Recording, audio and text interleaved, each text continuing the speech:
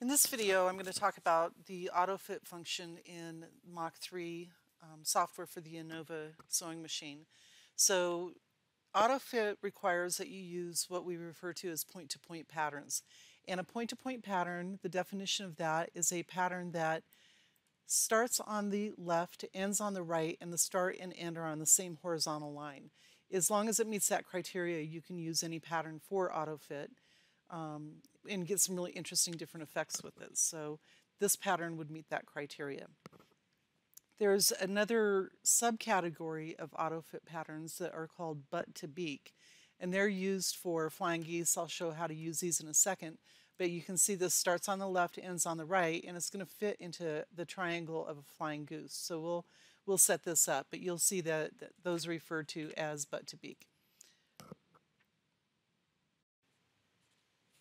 Autofit patterns are really a useful pattern type. You can set patterns up on a quilt that look like you've done a bunch of custom work, but they run as easily as an edge to edge, where with one stop and one start, but they'll line up to whatever wonky piecing that you're dealing with on a customer quilt. So you can charge for semi-custom or custom, but it's as easy to set up as a edge to edge. So let's start with this and say that this was a quilt that has these blocks on it.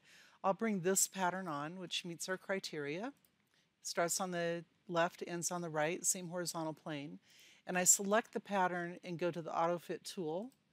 And I've got some choices. I'm going to choose the mouse because I'm not using my sew head at the moment, but normally you would use the sew head because you'd be clicking on the intersections of the block on the quilt. I am going to leave maintain ratio, and we'll play around with these settings a little bit. And I'm going to just say begin Autofit. And that pattern will disappear off my screen. And to place that, I would come in here on my quilt and start clicking, and I click a letter U shape. So down the side, across the bottom, up the top. Then I'm going to click another letter U and continue just working my way across the quilt. And like I said, this would line up perfectly with their block intersections. So if they were a little bit off, this doesn't show it. When I get to this last block, I'm going to come out here to the right and just return and click there. And then I'm going to do upside down letter U's to work my way back across the quilt. I would go all the way to the left-hand side in this situation, but I'm going to reverse here and complete these blocks so you can see how you would do your last few sections. So this is one continuous stitch. Now that said, especially for a pattern that had this kind of density, I probably would only do like 6 blocks at a time. You don't want to work all the way across the quilt because you'll have shrinkage as you sew and your intersections might not line up. So just work a little bit at a time, but you can see that I've got one start, one stop, and it's going to sew perfectly aligned to the quilt. The Autofit function can really make borders super easy, so we'll try a pattern using on the border. Let's go ahead and choose this one so you can see it meets our criteria. Starts on the left, ends on the right. I'm going to say begin Autofit, and I'll use the landmark of my quilt, the block intersections here, to place that. I'm going to skip every other one so it's wide enough for the quilt. So I'll come in and place that batch and say accept. And then complete the border, pull another pattern on, begin Autofit, and then start at the corner on my miter and directly above these points on the block in the border. And so you can get a very complicated looking border with super simple patterns. It's really easy to draw your own Autofit patterns, and so we'll do one to use around this star pattern. So I'm going to go to my settings tab and I'm going to check snap to grid so it comes on. So now you see if I look at that again, it says on. And then I'm going to go into the draw menu and I'm going to come down here to arc. And so the snap to grid means that my mouse is going to snap to the grid intersections. So I'm going to start drawing here. On the left, say begin, click here, and end here. On an arc, it does the start and the end first, and then the peak of it is your third click, so I'll click here. and say done, and that will qualify as an point-to-point pattern. So now I'll go ahead and select that, get out of the draw menu, select it and transform, and you can draw around, trying to get this down here, draw around a piece pattern to do some custom work. So I'll now go to Autofit and say begin, and we can start, let's start here, and I can start drawing around. Oh, you know what, I still have the snap to grid on. I want to take that off.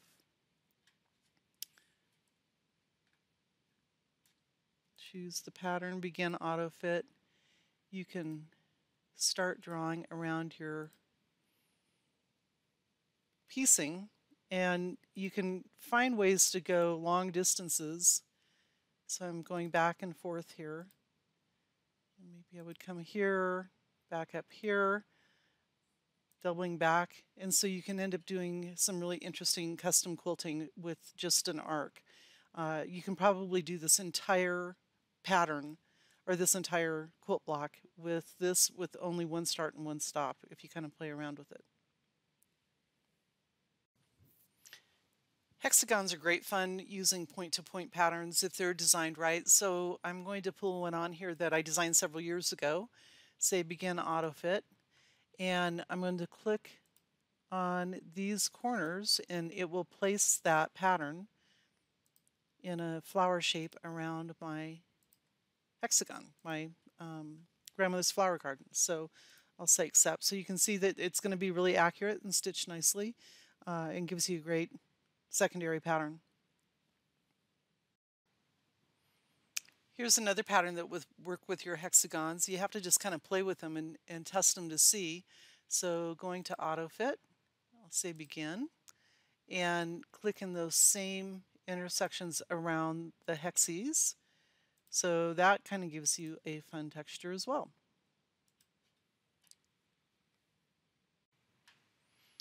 Let's do one more pattern for the hexagons. Come down here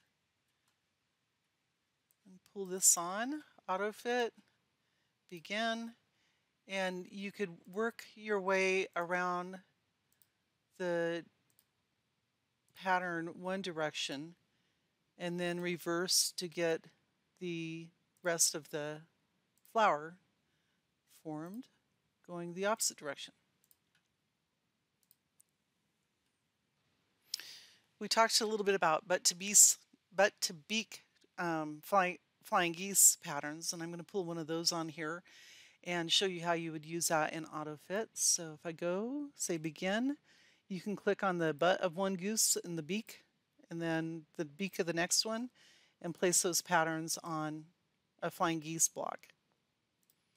There are other patterns that will fit in these triangles, and so let me pull one of those on. You want to kind of pay attention to how it's designed and just do some experimenting, but to use this pattern, if I remember right, I will click going backwards here, and if you hold your mouse in the same spot and double click, it will flip it.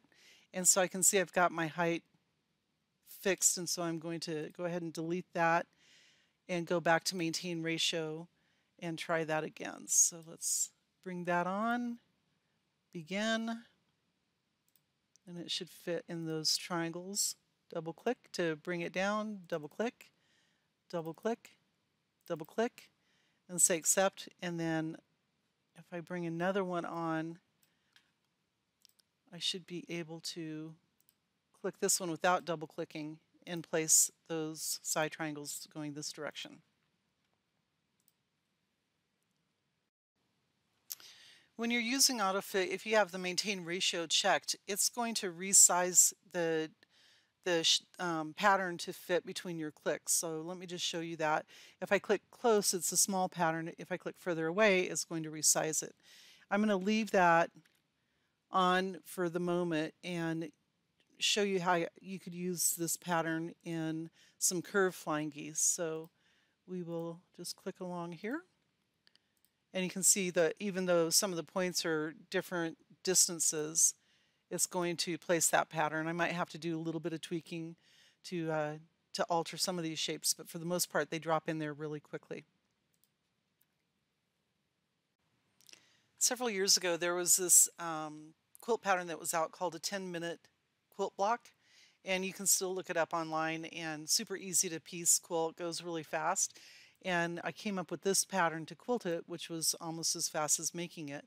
So we'll bring that on, go to our Autofit, and I'll start here and click, and it will place those patterns around the center sort of cathedral window shape that they had on this quilt. And I'll work my way back this direction. So you can see it was super quick to quilt out. Once all those Autofit were done, we just dropped in this little star pattern and resized it for the center of this our 10-minute block. I've redrawn another one of our arcs, and so I'm going to use that to do some diamonds here. And I'll just start in the center and work my way out. And you can see that you can adjust the height of it and do, again, a continuous line design that goes all the way around this shape. So we'll finish that up. Say accept. Let's draw another pattern. So I've gone to settings and I've turned my snap to grid on, and then I'll go to the draw menu and leave it on line and say begin. And I'm going to start over here, and this is my midpoint, come to my end point, and draw this shape. So I've ended on the right, which is how these patterns will work as an Autofit. And when you do a pattern like this, you might want to export it, save the pattern, and bring it back in and label it as a point-to-point. But for now, we'll just go ahead and use this. So I'll select it, go to my Autofit icon, and we can do these diamonds coming down this way. Oh, you know what? I still have that snap to grid on. So begin Autofit. And you can work down these rows of diamonds and then come back up and complete and get some really great shapes in there. If you've drawn a pattern that you want to save for using it on other projects, then select that pattern using Transform. So you've got these purple handles. Go to the File menu, say Save Pattern, and you can save it here, or you can also go to the File menu and say Export Pattern. So I'm going to say Export Selection. And what you want to do is pay attention to this file path because it's pretty long and tedious. It goes, the default, it takes it to this PC, to the C drive, to Program Files times 86, ABM Software, Autopilot, Data, Patterns. That's where it puts the ones that you create. So I'm going to say 3-pointed triangle point to point, and go ahead and export it. And so then if you want to bring it back into your projects, you'll have to go back out to Import Pattern, navigate to where that was. So C, Program Files, ABM Software, Autopilot, Data, Patterns. And you can see it right there. I'm going to double click to bring it into my files import. I'm going to go ahead and tag that as a jukebox pattern and as a point-to-point if I can find it quickly. Right here, and I'm going to say import. And now I can go into my pattern library and bring it back into my my pattern pads. So let's go ahead and search down here for jukebox, by tag, search, and it'll be in here somewhere, right there. So I can double click and then it's available to me to use as a pattern at any time. This is a pattern set that we designed a couple years ago that just shows the versatility of point to point, and I'll show in a sec how it turns out on quilts. But it actually is a point to point setup. So I clicked here and then at the base of the tree, and it placed these patterns around these odd shapes. So in this situation, I put here and the base of this tree. And so we went around and did that to quilt these background areas, working around some dimensional elements that we didn't want to pull across. So on the rest of this quilt, we continued to use Autofit. The next was to do these border sections, and you can see from the arrows where I clicked the start and the end to create these little arcs of the border around the Christmas trees in this quilt. On the final part of that same Christmas quilt, we did this angled Christmas tree border, kind of a candy stripe border, using point to point. And I'll show you in an upcoming video, probably in a month or so, how to draw a whole bunch of different patterns that you can then use for point to point or setting up in borders and blocks and around appliques that you'll find really useful. My goal is that you have about 50 patterns that you can use. So watch for those coming up, and as always, let us know what we can provide you, or if you have anything additional that you'd like us to add to this video, let me know and I'll put it in here and republish it. Thanks so much for attending.